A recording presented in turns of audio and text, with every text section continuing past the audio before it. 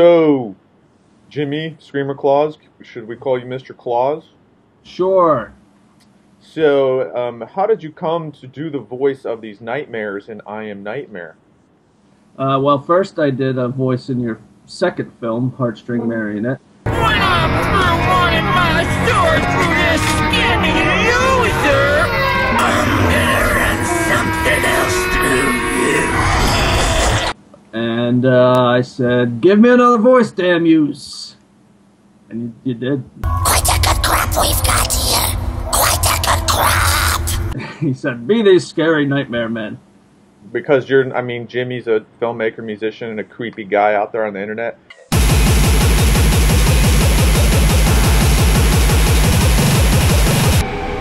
And he loves you.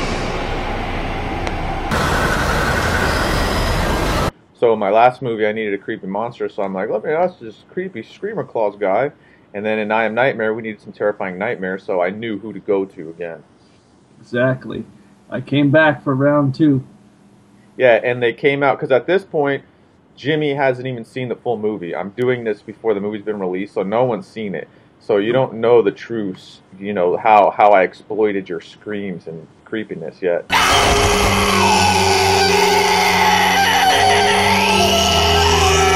And I don't really remember what the first batch sounded like anyway. So it's even more of a mystery to me now. So, yeah, so how did you record them? Where did you record them? Did I give you clips, or I just gave you the script? The first round you gave me really early renders, like there was no textures or anything yet, and I can't remember if there was sound or not. I don't think there was sound either, like any temp music or anything. I think they were blank. And then you gave me a script with some lines, and then there was just like, scream loud here or breathe heavy, those kind of things, like directions there. And then I'm trying to remember when that was, because it's probably about 6-7 months ago, right? It's January 27th now, in my land anyway. But yeah, so it's probably like 6 months ago. And then I just remembered that I didn't yell loud enough. I just kind of remembered that I kind of held back a little bit. And I just had it in the back of my mind, so I just kept bugging to let me yell some more. And finally, right when you were finishing up, I got in there. Like 2 or 3 days before you finished, I got to... Yeah, and it made a huge difference in terror. So all the screams in the movie I replaced with your last batch. Okay, that's good. So, I remember what it is now. I remember you either sent me... It was either the trailer or it was just some temporary clip you had, and I heard one of the screams that you used, and I felt that it was weak, and I was like, no, I could scream better. I could be better. So what did you use for your inspiration for the sounds of the nightmares? Well, for the second round, I consulted my friend MC Cumblood, who does all my screaming usually. Mm-hmm. And he said the picture of small animal being tortured with a spiked baseball bat for inspiration. So I was like, thanks. So I don't know. Oh, and then I also watched videos of crazy Christian groups speaking in tongues. Mm-hmm. And there's actually instructional videos online made by them of how to speak in tongues and how to channel them. How do you do it? How do you speak in tongues? I don't even remember what kind of jibber jabber they was talking about. I just kind of copied their sounds, but they do have instructional videos. I saw them on YouTube. So So you spoke in tongues for the nightmares? I just kind of went. I just kind of studied their gibberish patterns, and there's lots of laws and kind of Latin kind of sounding things. So that's what I tried to do. So you just have a script, maybe you have some pictures or some stuff. You know what they look like, and then you just go and try to. What, make spooky?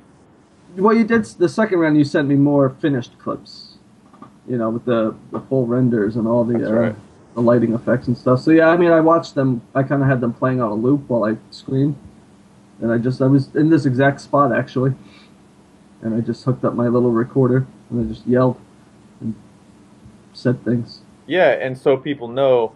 Both me and Jimmy both make movies, and we both do voice acting in each other's movies. So I did a voice in Jimmy's last movie and his new one, and he did a voice in my two. So we kind of we've become voice actors, right? Because we have to, sort of. Do you do voices in your movies? I did Labby in Where the Dead Go to That's right. Lab. They come out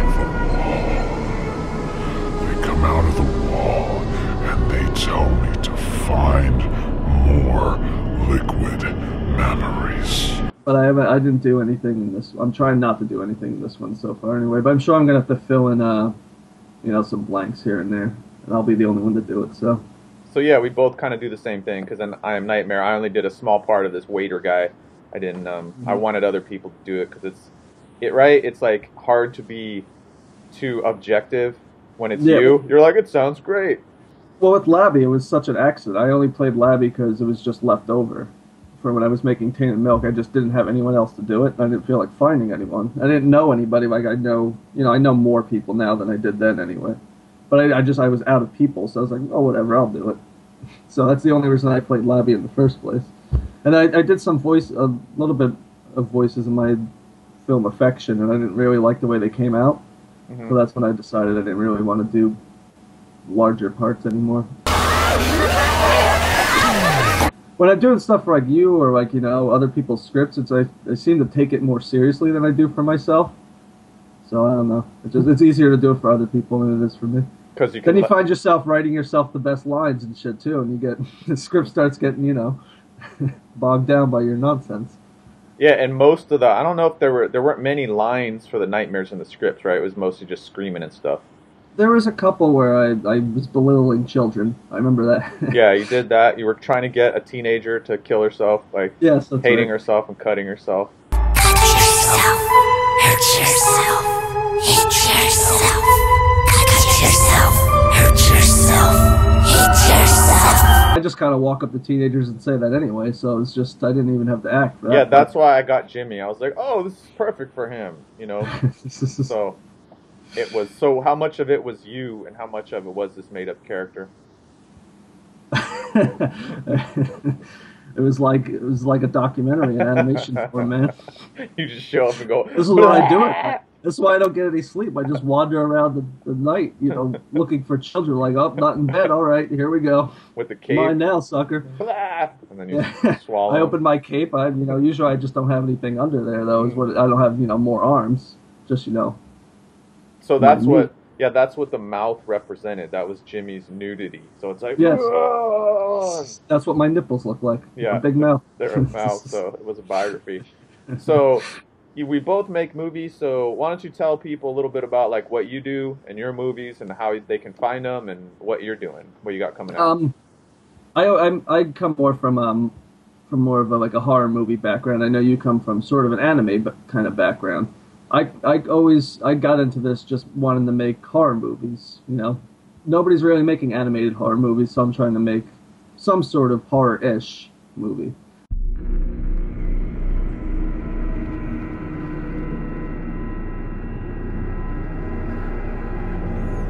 I killed myself the other day. Oh, now, Sophie, and don't you dare make another sound, sweetheart.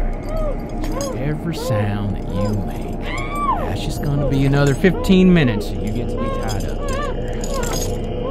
I killed myself, and I buried my body underneath the floorboards. And my first one was Where the Dead Go to Die, which was a collection of just 3 shorts that interlinked together that I turned into an anthology film and released through Unearthed Films. And now I'm working on my second feature, When Blackbirds Fly, which is I'm trying to make it much, much different than Where the Dead Go to Die, but still intense, like that sort of intensity. But it's not nearly as gross out disturbing. It's more like a spooky kind of thinky, scary, disturbing. I don't know if that makes sense, but I couldn't come up with a better word. You know how I am with words. I don't know words, bro. How do people find you on the internet, Jimmy? My website's just Screamerclauz.com, SCREAMERCLAUZ, not SZ.com, or I'm on Facebook, Jimmy Screamerclauz, YouTube, Screamerclauz. I'm the only Screamerclauz. And you're doing a new movie, and what's it called, and when's it going to be out around so people can look for it if they want to check it out? It's called When Blackbirds Fly, and I vowed to myself I will finish it at some point in 2014. Okay, and I do a voice in your movie too, so people can check me out in your movie. A much bigger and better part than in the first one, so cool. You get to play like a real role this time instead of just baby doctor. So if there's any last thing you want to say to the people that they've already seen I Am Nightmare, they've seen you screaming, they've seen these nightmares, they've seen this part of this movie, do you have anything to say to those people? Watch it again. Damn it. You missed something. Go back. And you remember that one part where that thing happened that was awesome? That's the part. Oh, it totally is. So That's the part right there. thank you, Mr. Claus, for being a part of the making of, and thanks for being in this movie. You made it extra terrifying, which made it extra weird because it was my kid's movie, but it's probably the scariest. But now it's probably the scariest movie I've made. Well, so, kids, when you grow up, hire me for your voice things, and I'll ruin your movies too. There you go. And birthday parties, whatever you want, Jimmy. Hire me for your birthday party. I'll come and dressed up as the Nightmare and scream. In tongues. In tongues. So yeah, cool. Thanks, Jimmy, and looking forward to your new movie. Thank you, sir.